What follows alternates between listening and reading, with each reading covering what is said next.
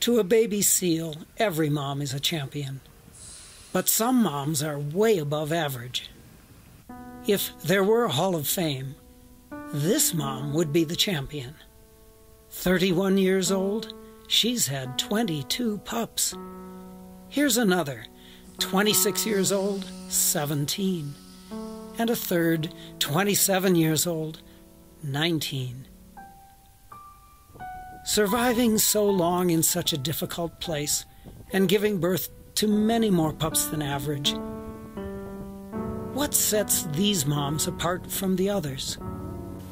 To help find the answer, researchers track them through their lives from when they were pups themselves.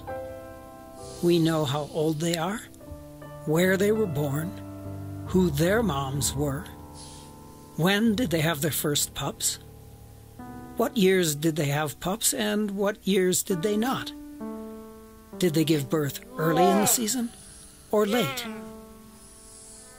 We know how much some of them weigh when their pups are born, and later how much weight they lose after weeks of nursing. We also know some things about their behavior. For example, how much time do they spend swimming with their pups, teaching the skills needed for survival? All of these factors could be important. By tracking them and their pups over decades, scientists hope to learn what sort of mother gives her pup the best chance of surviving to become a mother herself.